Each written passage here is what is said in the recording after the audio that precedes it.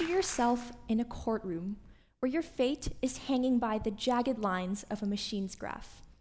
A machine claiming that it can measure truth, not by your words, but by your heartbeats, not by your intentions, but by your breaths. It's simple. You're either guilty or you're free. Now imagine yourself in a different scenario. You're at a border crossing in an airport, and as AI scans your micro-expressions, one wrong blink or a fleeting glance could determine whether you're welcome or you're flagged to enter a country. Now, is this progress or a dystopian world?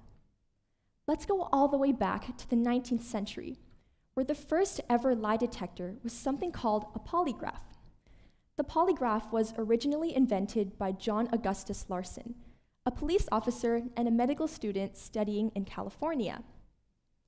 Larson designed the machine so that it would measure three things: your heart rate, your respiratory rate, and your blood pressure. And he believed that fluctuations in these areas indicated signs of trickery. Now, back then, the polygraph was used as an essential tool for investigative processes, such as evaluating suspects or witnesses. During that time, there was no way to prove that this method was accurate. But today, we learn from the MIT Technology Review that these changes don't always correlate with deception.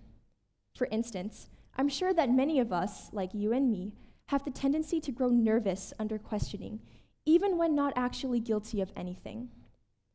Let me tell you a story of Emmanuel Mervelis, a regular who worked at a cooking oil company. Now, one day, while Mervelis was on his way to a donut shop, the police accused him of burglary and asked him to take a polygraph test the very next day. However, that same night, Mervelis learned the tragic news that his mother had just passed away. The next day, he went into the room feeling anxious and distraught, and unfortunately, he failed the polygraph test. The judge then sentenced him to 11 years in prison. On the flip side, practiced liars can easily pass these types of polygraph tests by suppressing their emotions of fear. Take Gary Ridgway, for example. He's also known as the Green River Killer, and in 1982, he easily passed a polygraph test denying that he'd killed anyone, even though he had already, in fact, murdered 4 women. This proves to show that polygraph tests aren't always that reliable. So now that we've reached this point, an important question arises. How will AI lie detectors affect the way that we interact with each other? But first, AI has significantly evolved since then. And so let me introduce you to one of the projects that is used today. Today, the European Union is grappling with migration flows, with over 700 million people entering each year. This makes it difficult for border guards to uphold strict security protocols, especially because they need to check the documents of each passenger.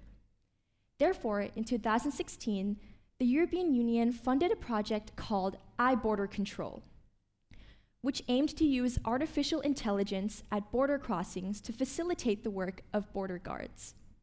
Now, how this would work was that passengers would first go through pre-registration online, in which they would upload pictures of their passport, visa, etc. Simple. Step 2, they would be interviewed by an avatar border guard, in which this border guard would analyze the micro-expressions of the passengers. And at the end of the interview, they would be given a risk score, in which passengers with a high risk score would be under high suspicion, whereas those with a low risk score would mean vice versa. That's the first stage. The second stage takes place at the actual border crossing, where passengers who are given a high risk score would go through deep investigation, whereas those with a low risk score would just go through a short reevaluation. Now, when this project first came out, it was met with a generous amount of criticism, especially from the European Parliament and the local community. In fact, many called it dystopian because they claimed that human expressions are varied, especially for those with certain disabilities. And now that we've reached this point, the question arises: How can AI lie detectors affect the way that we interact with each other? Let me introduce you to one of the world's most influential psychologists, Paul Ekman.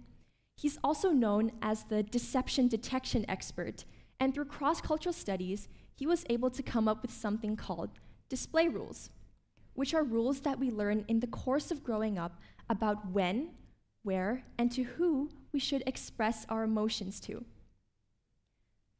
Here's Paul Ekman's model of universal and display rules side by side. Universal rules are the 7 main emotions that we all feel, like happiness, sadness, etc. Display rules, on the other hand, are culturally specific, meaning that specific events in different cultures can bring forth different emotions. For instance, a dish could be considered a delicacy in one culture, but could evoke feelings of revulsion in another.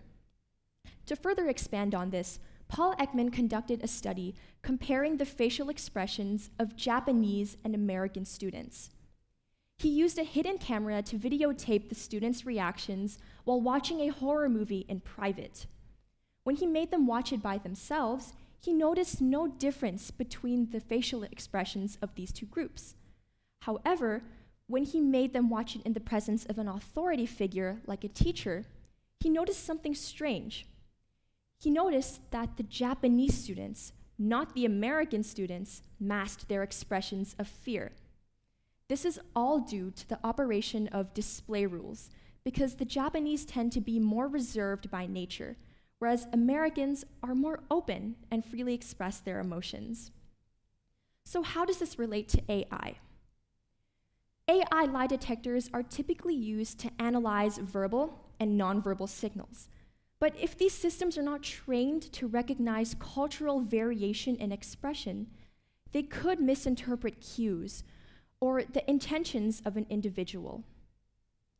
So now, as we stand on the brink of technological evolution, another question arises. How can we harness the power of AI to create a more honest society? Or would AI result in a world where trust is fully replaced by constant surveillance?